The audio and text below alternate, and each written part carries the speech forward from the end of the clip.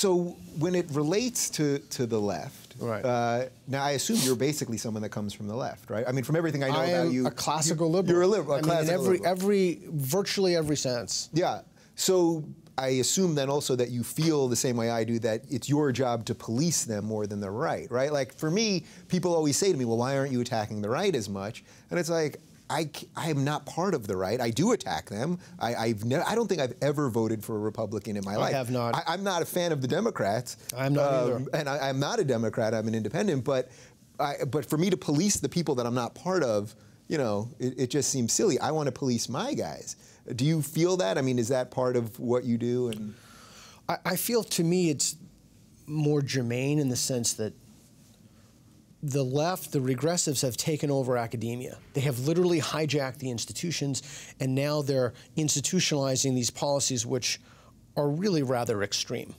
Any classical liberal would be horrified at what their speech codes, microaggressions, trigger warning. It's horrifying. Yeah. And they're basically robbing a generation of people of the possibility of being able to think clearly and critically, and they're ever increasing the threshold, people's threshold for what they consider to be offensive or the types of conversations they'll have is continuously dropping. So for me, it's personal only in that I have to deal with this every single day, and right? I mean, it's the most personal thing, actually. Yeah, it's endemic. Now, why don't you criticize the right as much? Well, I mean, look, I have criticized the right. You've criticized the right. Think about the type of criticism you have to label against a guy who is a bona fide.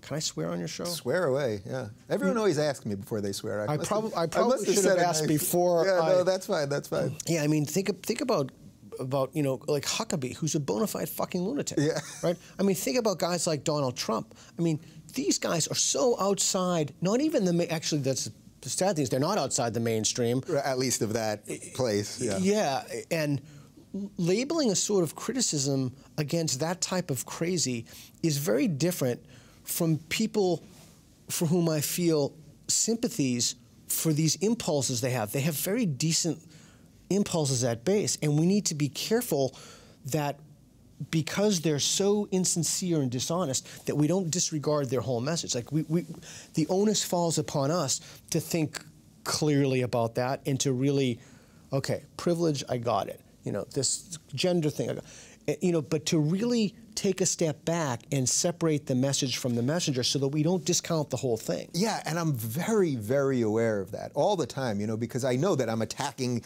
the trigger warnings and the safe space and all that stuff, and I don't want to throw the baby out with the bathwater, and I know that there are legitimate racial issues and there are legitimate socioeconomic issues and all of that stuff. But because of the way these guys have behaved and framed the debate, they've made it extremely difficult to separate legitimate issues. That's exactly right. From pure craziness. So I think what's interesting related to someone like you that comes from a place where you're writing and talking about moral clarity and critical thinking, this has to be, it's almost like doubly worse for you in a way to be part of this, because there's the thinking part, there's the spiritual part, like it's just a lot mixed into one crazy thing. Yeah, it's interesting. I mean, everybody, you had, I think, Nick Cohen on here, and other people have given genealogical accounts of how we got into this situation, but I think the thing that people really aren't thinking about or talking about that much are, what are the implications for these things? I mean, what are the philosophical, what is this, excuse me, I notice we're both speaking quickly. We have so much to say to each other. We have so much to get out. What does this mean when we've created academic environments in which professors are terrified to give a dissenting opinion? And when I mean by dissenting, I mean something from the regressive party line. Right. What does that mean? Just for a second, let's define dissenting, because it's barely dissenting. It's literally just saying anything other. Dissenting, it's not like you're saying something that's really against what the mainstream belief is. It's pretty much anything, like, you know, be okay with someone else wearing a Halloween costume that you may not like. That's the sort of dissenting we're talking about. And that's the kind of craziness that you get when, I mean, so it's, again, the issue of how we got there is extremely interesting and valuable. I'm interested in, recently my work has been focusing on what does that mean for one's intellectual life? Like, what does that mean for one's ability to reflect on issues? What does that mean for one's ability to make decisions about things that really matter? Not Halloween costumes. I understand that some people think that matters, but that's just evidence of an inability to show moral triage. You know, to indexically prioritize some kind of a hierarchy to identify one need as another need and show why that's important. And the way that you do that is through reason and rationality. That's how you get there. And the way that so when you attack safe spaces and when you attack trigger warnings, you're actually, this is the key thing, you're actually doing them a favor because you're giving them an opportunity, you're giving people an opportunity, if their values are true, like if their values are morally correct, and I do believe that there's such a thing as being morally correct, and obviously they do as well, sure, or they couldn't be espousing, and that's just parenthetically. That's the interesting difference between, that's the contradiction in their beliefs between being, I lost my train of thought. Well, that I think you're going, that they think that they're so right. Yeah. So these people, they have the legacy of relativism, but yet the values that they put forth are radical egalitarianism. You cannot be a relativist and an egalitarian at the same time. You cannot say everything is relative and then all systems are equal. So one of the things that you're doing, they'll look at it as to them, but I will look at it as to advance their cause. Yeah. One of the things you're doing is you're giving people an opportunity to reflect on how they know what they know.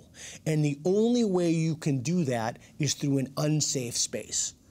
The only way you can do that is to really take a look at these ideas and examine these ideas. There just is no other way. So if they have, their values are arbitrary and subject to cultural capriciousness unless they can be rationally derived.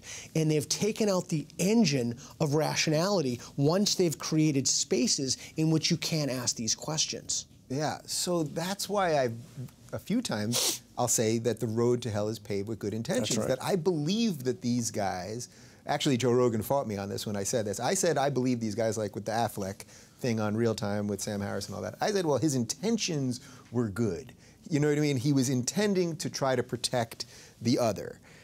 Joe basically was like, nah, he's a Hollywood guy, and then he's just protecting his own internal. He's an actor. He's an actor, and that's it. And he's out for #1, fine. But I guess that's probably what really is perverse about what's going on the left, because by taking kids, by taking college kids whose thoughts aren't fully formulated yet, and then putting this thing on them, they think they're doing everything for good intentions, but then they're going to walk out into the world realizing the world doesn't really react that way. Yeah, and if they're listening to this and they're just dumping on you and hating me, I think it's perhaps a nice, helpful heuristic to think about it in terms of standing for the flag.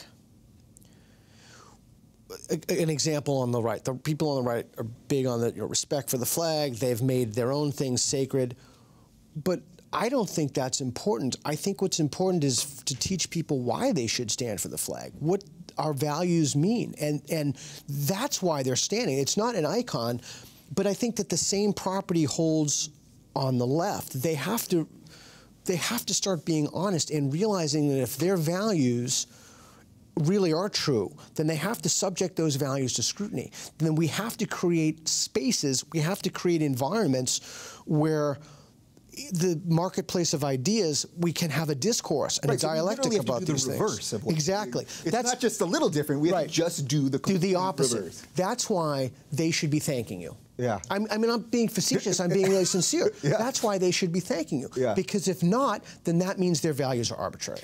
So when I talked about this with Milo and the college thing, you know, he said that what this really is about, this isn't about left and right. He was saying that this really is about authoritarians versus the horseshoe. And that's what you're really talking about. That's the horseshoe. Yeah, so somehow, though, I think this is related to religion, too, right? We can relate this very much to the thinking of religion. So can you go down that path for me a little bit? Yeah, so they use many of the same mechanisms. They have things that are sacred.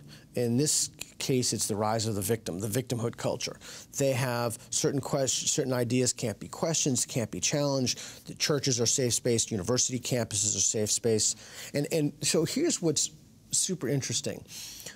when I did a talk a few years ago, I don't know, 5 years ago, I don't even know, it's on YouTube. Jesus, the Easter Bunny, and other delusions, just say no. Yeah. I don't know if you saw that or not, doesn't matter. But the people who protested that were not Christians. I had some Christians come in the audience. I speak all around the world. People are, in general, with very few exceptions, Christians and Muslims, they're very civil. With the Christians, I go out for a beer often afterwards. But it's the regressive leftist who, really think about this. This is like the feminists, is what I said to Joe today. It's like the feminists in bed with the Islamists. Yeah. You just could not conceive of a relationship that was more antithetical to one of those parties' interests. Right? Right. So it's interesting that. And I'm pretty sure that the Islamists know that they're never going to treat these women any better, right? So what is that? What is that? I'm sorry to cut you off, but what is that? What are they doing? So they just view, so these feminists for whatever, they just view the other as more oppressed than they are, so they just have to give them their cred? I mean, is it really that simple? Or? That is I have thought about that a long time. I think it deals with the color of people's skin, oppression. I think it deals with this whole third wave feminism that I still don't understand.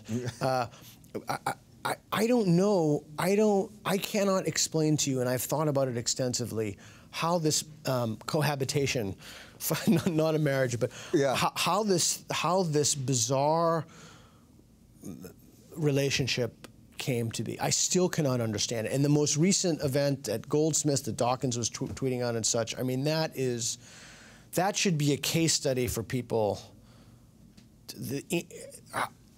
That is even boggling my mind to even think about trying to understand that. Right, and then so that and all of this and all the stuff that we're talking about in this discussion, it shows again why that if you don't help the reformers, the actual reformers who are trying to make things better for women and gays and minorities, unquestionably, if you don't help these people and you keep framing these people as the problem, well, what do?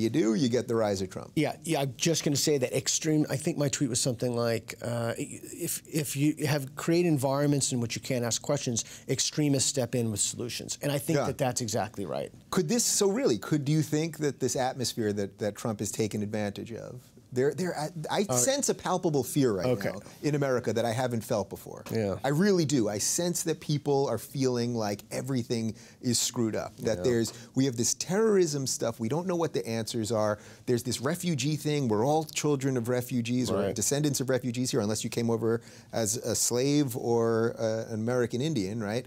If you were actually indigenous to this land.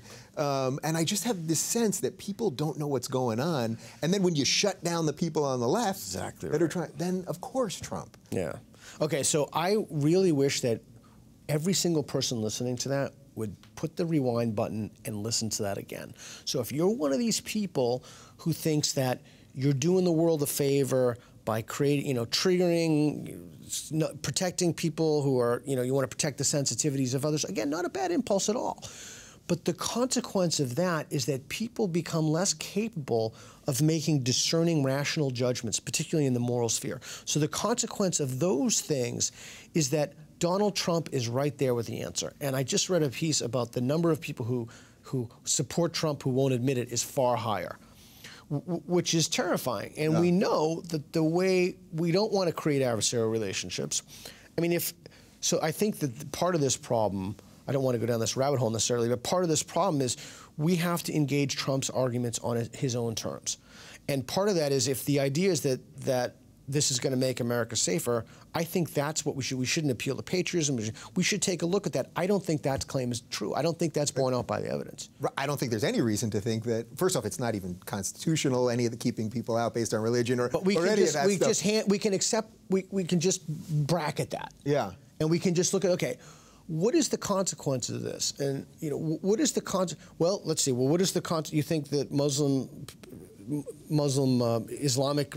Again, so we need to. So you're getting caught in words. Isn't that the crazy thing? Yeah. They've made us all so crazy about words that whatever you were about to say there, you had to think about it 18 different ways, even though you're sitting across from somebody that you know is okay with the idea of what you're going to talk about. Yeah, I was caught because I said, okay, well, we should have defined the terms. Islam is the religion, the belief, the ideas. So and Muslims from the people. Muslims are the people, and for some reason, that seems to be an unbelievably way too complicated for people to understand. I don't understand. So why what do you think that is? Because it also seems like they can only do that with Islam. Like the issue only seems to be with Islam, because if we were to say anything about Christianity, people would be saying, "Great job, they'd be applauding. You guys are awesome all day long." Or if you say anything about radical Islam, they'll say, "Well, the Crusades," and which is Right. Go. So you did it. Okay. So that's right, because remember I said the values they hold are egalitarianism and relativism. For them, in their minds, egalitarianism. Look, every age has had a dominating value. And Aristotle, he talks about the Aristotelian gentleman. In Homer, it was strength, and Voltaire, it was humor, and now it's in one side it's egalitarianism and relativism. For them, everything has to be relative. It's like the default is relativistic and egalitarian. So, well, they have their bad guys, but you have your bad guys. Actually, no. Actually, those things are not morally equivalent. Mm-hmm. And so you asked the question, which is pertinent, and it's one that should be explored. Like, what is that about? I think part of it is that we've extended the umbrella of rights wider and wider. And I want to be crystal clear that I'm being descriptive and not evaluative. I'm describing the state. I'm not saying it's good or bad. You know, I was just at a restaurant with my buddy there before we came here, and you know, I don't eat. I try to eat only cruelty-free meat, so I won't eat anything that's cruel. So we've now extended the umbrella of rights to animals, right? So that is constantly extending. So the next step for some people is to extend that to ideas. We've extended that. And I think that's really interesting. Wait, you got to. Sorry, go ahead. Yeah, no, I want to sort of get in that for a second. So we've extended the ideas of rights, which used to be for people, now to animals, because we want to treat animals better. Minorities. And you're saying the next version of that will be with ideas. Yeah. So we're going to sort of we're going to put on even softer gloves when it comes to ideas, because even that should be held in some sort of because place. People, as I said in my TAM talk, ideas don't deserve dignity, people do, and it's kind of become a meme, but it's true. It's just the next kind of radical, taking that idea and extending it further on. Yeah. And the problem with that is that you do a disservice to those people holding beliefs, because you don't respect their beliefs to engage them enough. That's the other thing that's really not talked about. This whole enterprise is really one of disrespect. They're trying to engender these values of respect, but not listening to people, not engaging people's ideas. Even, you know, you've talked about in your show the soft bigotry of low expectations. I think it was Bush's phrase. And I kept crediting Bill Maher, which at least sounded nice. Now I'm quoting George W. Bush. I don't know how I feel about that. Well, I don't know. So then you'll be a neocon, right? Then now I'm a neocon. Now everybody's going to gang up on us because they're going to say, look at you guys, you really love Bush deep in your heart. Yeah. No, that's actually not true. That's just a fabrication. That's the kind of mental gymnastics people need to do to keep their ideological biases in place. Yeah, well, that was one of the things, you know, when we launched the show on Aura, Sam was the first guest, and he said that they're always looking, that these people are always looking for something in you. Not that you've said this opinion or that you've shared this idea, but if they can somehow link together something that gets them to where they want you to be, you're out. Yeah, and just think about this kind of person. Think about discharging that impulse that you have. Think about the kind of person that you are. You know, it's difficult for me to say without being overly harsh, and it's an example at a time when someone ought to be overly harsh, but that makes me feel really sad for somebody. Yeah, well, that's very much how I feel out of all of this, because, look, I can barely speak when I'm saying it, because this situation has cost me friends and relationships already, and I've only been talking about this stuff for a couple months. And I see the way people have turned on me, and I've gotten into debates with friends and said, can you point me to where I've said what you're accusing me of? Yeah. And they never do, because they can't. So so if I may ask you, please, what is the point of contention? You lost friends. Was it an issue? Was it a suite of issues? Someone who exists in the world that we exist in, that's a public person, who I no longer talk to anymore, who's been a good friend of mine for the last couple of years, said that my whole show now is about bigotry to Muslims. And I said, it's actually the complete reverse. Exactly. I'm trying to separate people from the ideology. Right. I'm trying to show that not everyone believes this. I've brought on people repeatedly to talk about tolerance. Right. You know, the way they'll say Sam and Majid that that these are the bigots. Their book was about Islam and the future of tolerance, not Islam and the future of nuclear war. You know, so it's these mental gymnastics, as you just said. So what would that person like you to do?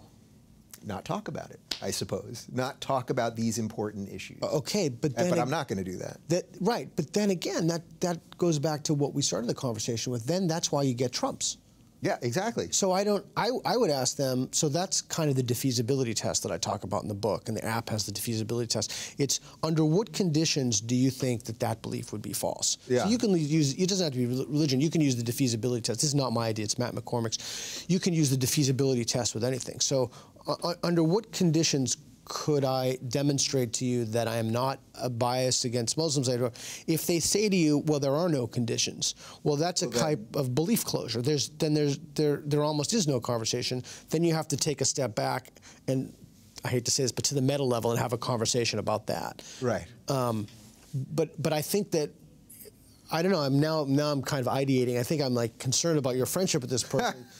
I mean, I've given up, basically, because after being called a bigot repeatedly and saying, actually, no, and can you point me to any... I know I'm not a bigot. Right. You know, Douglas Murray said something really interesting on Sam's podcast. He said, I have no time anymore for people whose intentions are not good.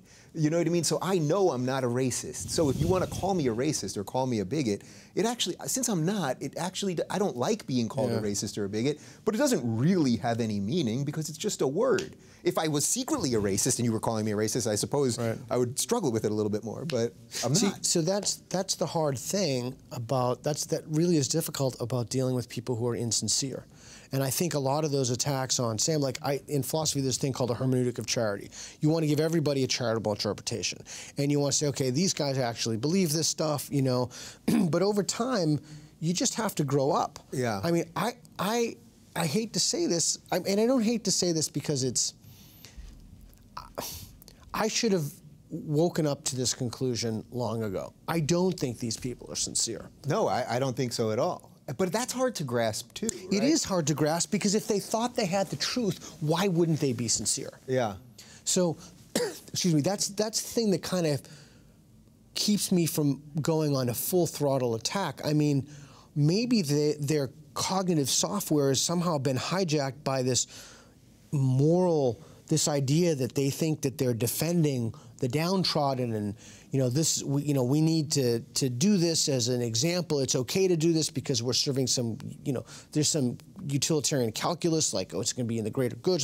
I don't know what goes through their minds, but that's the problem with dealing with someone who's insincere. Yeah, so I do think that. I think that they think, and maybe I'm probably giving them the leash that they wouldn't afford me, right? But I do think they think, as Majid said, he said they think that they're in a war. Right. So they're going to use whatever tactics they have. What I find particularly odd about it is that now that we live in a digital age where everything is recorded and you can be quoted, talking to this person about this or this person about that, even when they're confronted with new evidence confronted or exposed as frauds, they just double down even more, which is incredible. Yeah, so I share your frustration, and I'm sympathetic with it. I don't know. Hey, look, I'd call your friend again and say, hey, look, I've been thinking about this. Let's have a talk. I mean, I wouldn't let that friendship go because that's not like. I tried to get them to sit down. We did this over text. They wouldn't even sit down with me. I mean, they wouldn't even sit down. Wouldn't even sit. Let's get coffee. But that's again part of the regressive left, right? They don't want to have conversations. They want to end those conversations, and ironically, they turn that against us and say, well, look, you guys are the ones who don't want to have conversations. And look, the whole problem. This is the schism in liberalism, right? Yeah. And it was made naked on the Bill Maher show with Ben Affleck and Sam. And this is something. Again, to solve these problems, we need to be on it. We need to be forthright. We need to be honest. We need to create environments where we can talk about the problems. And almost, if you were to, again, create a list of how not to solve your problems, these people have it. I mean, they've done a perfect job. Yeah. You know what's amazing to me also is that I never mean to go this deep into it. Even I really wanted to focus more on atheism. Oh, sure. And I'm happy. We're going to go there now, and I'm happy to do this. But what I think is particularly fascinating about this is that everything else that we talk about and that we're going to talk about is so related to this. That's why this whole situation has been so bananas, because this schism has exposed something that I think people didn't really realize. But let's just leave that portion there, unless you want to give me a closing statement on that, and then we'll come to atheism. No, atheism is fine. I just think that this is not a very hopeful time right now, you know? I mean, we're dealing with very serious ecological issues, and we have people who are apologists for big oil companies and denialists, you know, deny anthropogenic global warming. And again, I actually do think those people should be given a seat at the adult table. Anybody who has a view different from my own, as long as they provide evidence, is welcome to have a conversation. I think that there's something that's morally damaging about what the regressives are doing, and I think people have had enough. Yeah. I have had way more than enough. and I think now, like, your show has really caused this catalyst, almost this cascade of people who also feel the same way, and their like minds are gravitating, and they've really robbed us of any idea of hope that we have, because we look at the presidential campaign, and it's just holy moly. Yeah. I mean, I look at the Republicans and I think, wow, like any one of those people would be an unmitigated disaster.